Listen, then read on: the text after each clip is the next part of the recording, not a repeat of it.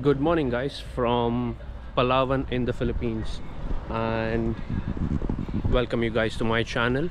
Welcome to Philippines again. It's the second time in the year. You must be wondering, why am I here for the second time? I don't know, I just felt like coming to this beautiful island and exploring the southernmost part of the Philippines, which is again still a part of Luzon. If you've seen my previous videos, Philippines is divided into Luzon, Visayas and Mindanao, but this time I just chose to come to Palawan, chill, do some videos, and let's see how this trip goes. So it's my first day and we are here at Palawan. This is a place where they have crocodiles. Like they take care of crocodiles. It's a farm, crocodile farm. So let's explore that. Just took a couple of photos with the crocodiles. I'll put it on the screen. And yeah, it's a hot day, so let's start the tour of this crocodile farm. To see, right when you enter, you get to see this skin of the crocodile, and here there's a skeleton. It's huge, huh? It's massive. Look at the head.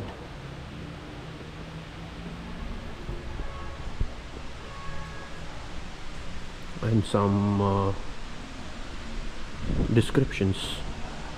You have fresh water and you have Indo-Pacific salt water.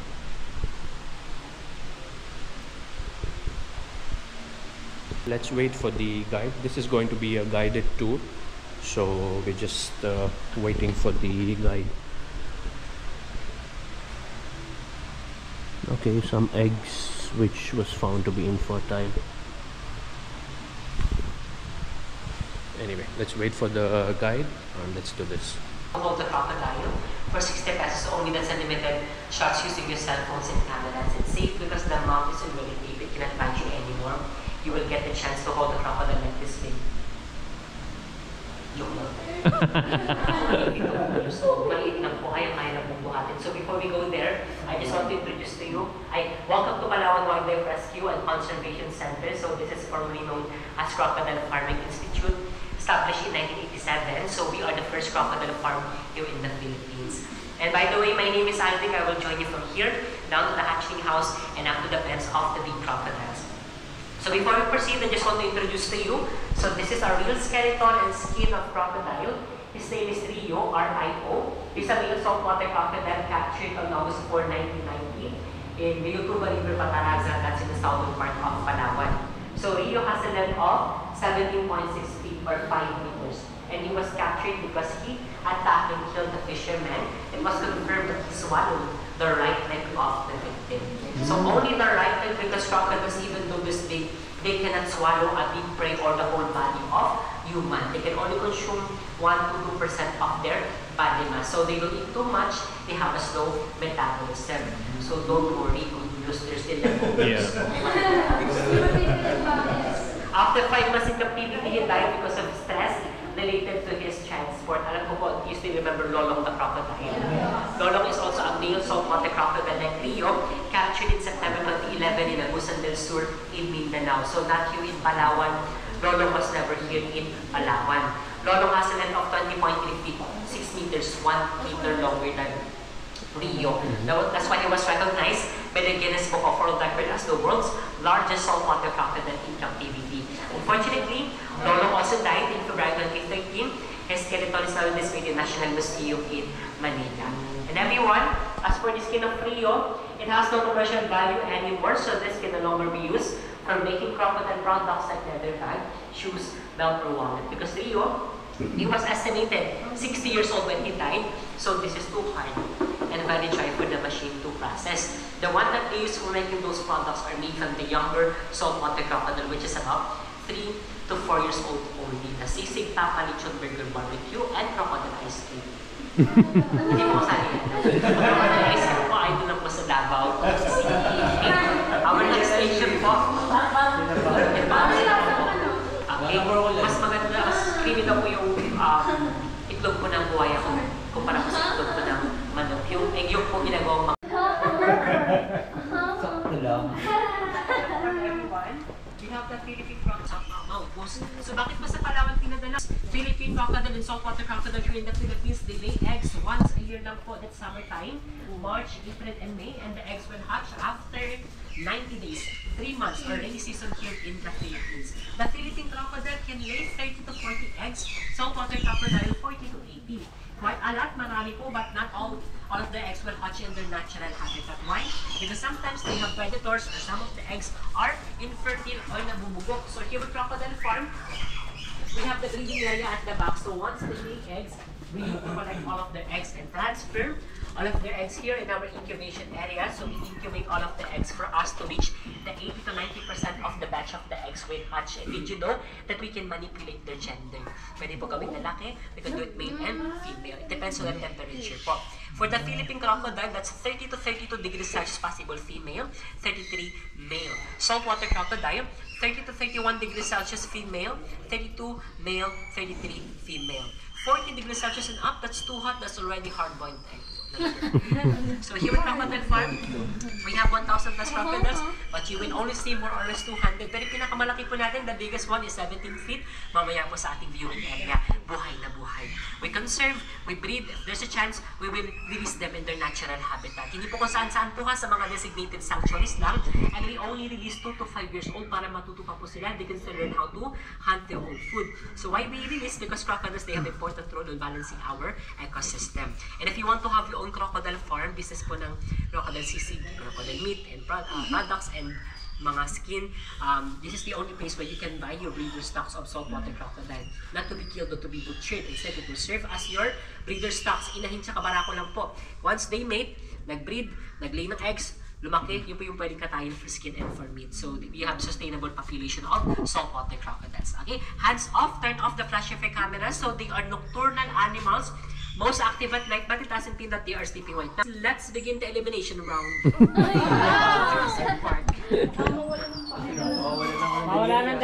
So we are just entering the hatching. Look how small they are. Mas marami po dito. Bali na kapag isa po dyan sa dulo, sa kabilang sangka, yun pa yung mga bully na crocodile, no? Palawan. Iniwalis na po sila din ang ukos ng karambola. Ang kulay po ng Philippine crocodile, mula po sa batok hanggang buntot, black white stripes, and alive. Si saltwater po, yung kalahili, lolong at hili, yung ginagawa. There's one here. Yan po sila. Saltwater crocodile. Kumain niyo po, stripes, So these are the freshwater crocodile or Philippine. Saltwater crocodile yung buhatin. Yan to po kalaki. Nakatitig po sa first 60 pesos. Pag if you want for free, you can get this one.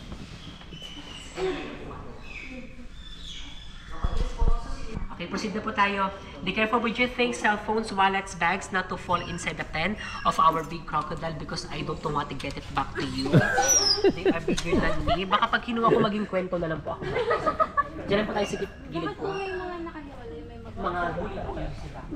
So yeah, they preserve the different types of crocodile found in Philippines. So they have freshwater and saltwater. So yeah, that was the hatchling house where they have eggs. Crocodile lays eggs. So you heard the different types.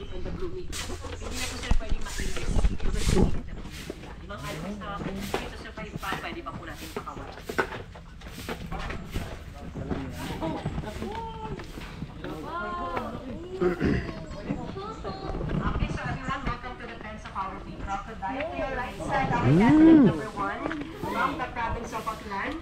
That's why he was named Aklan. Hindi po Aklan, kuha Aklan. Siya po ay 16 feet male, saltwater crocodile.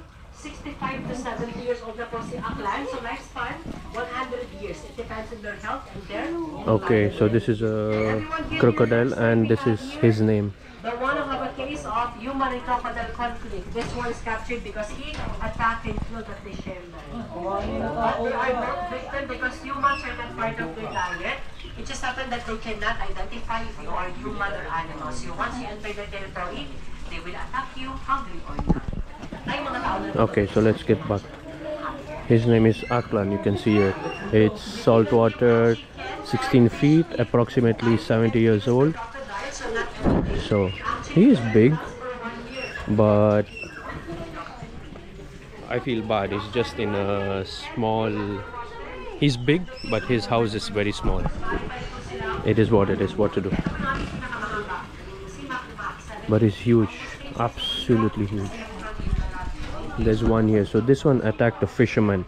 That's why he's captured. So his name is Mar. Again, saltwater, 14 feet, 35 to 40 years. So here there's one more. His name is Mak, 12 feet and 70 to 80 years old. He's sleeping here. This guy has a big house.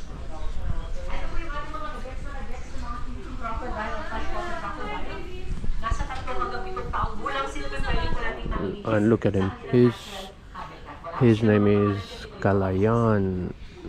Again, it's 15 feet, 60 to 70 years old.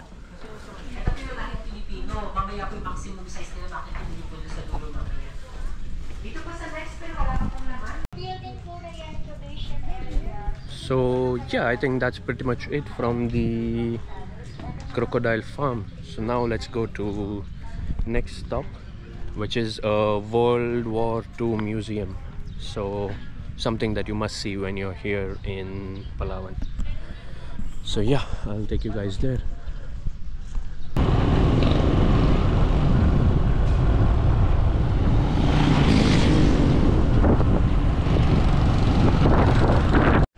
So yeah, just made it to the second spot, which is the World War II museum.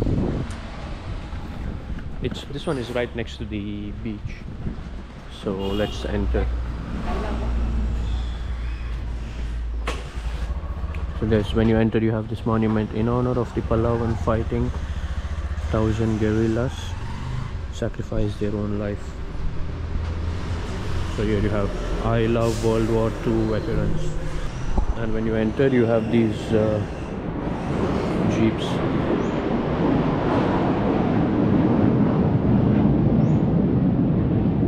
Some fighter jets. Just flew by.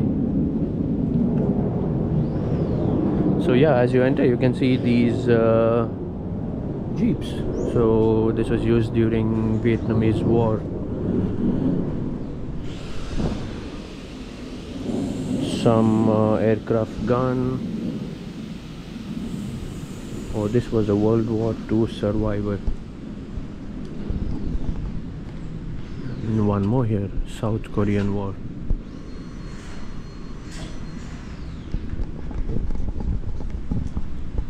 So yeah, let's go inside. So yeah, it's a museum where you have all these war memorials. You guys know from my previous video that Philippines was in a war with Spaniards, with the US, in the Manila video. I'll put it on top so you can see it. Okay, let's see what's the story of Palawan. So a story of 1,000 men who in the darkest hour were threatened, went to the mountains to fight for you.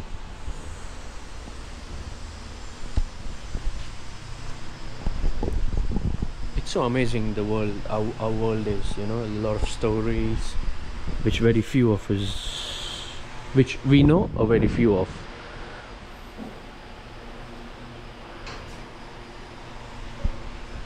So all the uniforms, flags, helmets. It's very hot.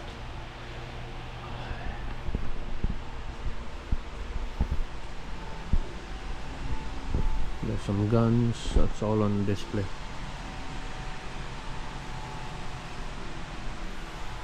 There's no guide or someone here to actually explain, but you just have to read it and explore on your own.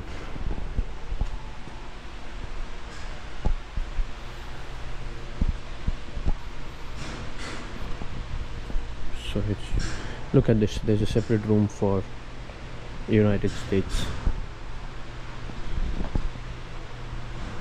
Atomic bomb.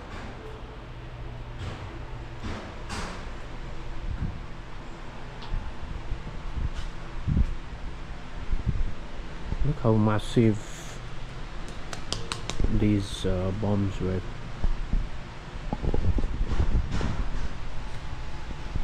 And Japanese room.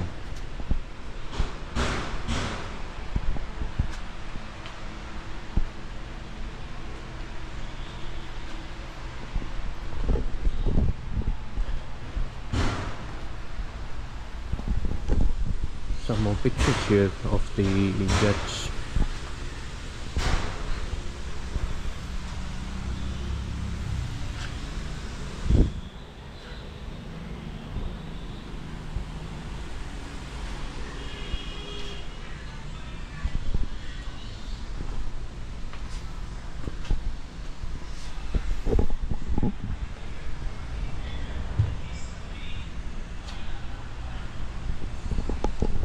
So yeah, I think that's it in this museum. You have just some display, some old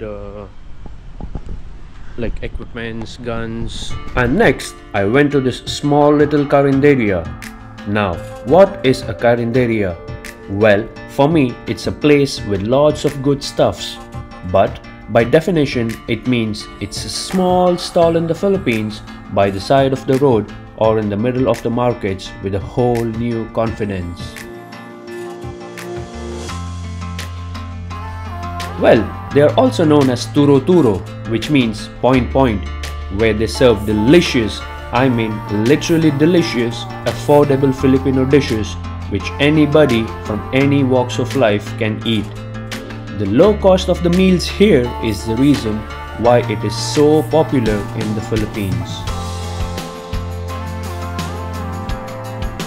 And me, being someone who will risk it everything to try anything, I literally chose almost all the dishes there, from the pork adobo, which is commonly known as the national dish of the Philippines, pork sausage, octopus and offcuts of pork. And it was my first time to try the spicy pork with coconut milk. Well, I love them all for just being so delicious.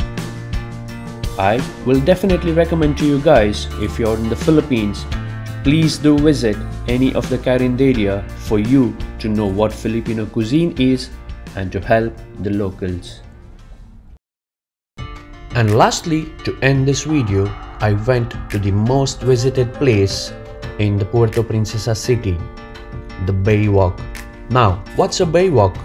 Well, for me, it's a place right next to the sea with lots of stalls of souvenirs, bakeries, and a place where you see the locals come together as one, spend time with their loved ones. But I was there for my favorite thing, the boodle fight, or in Tagalog as they say, kamayan, where people eat with their hands straight from the table. Well, little did I know that this was the tradition of the armed forces of the Philippines, and the intent was to build brotherhood among the persons regardless of their ranks. Wow, what a beautiful tradition in our beautiful world.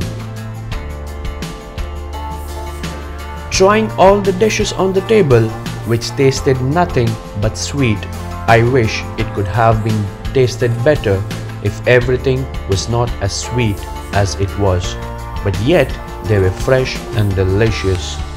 I say again, do not ever miss the boodle fights in any part of the Philippines when you're around.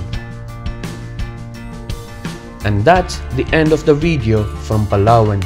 I hope you guys enjoyed it, watching as much as I did experiencing it, and I'll see you guys in the next one. Thank you so much for watching. Until then, take care and much love to you all.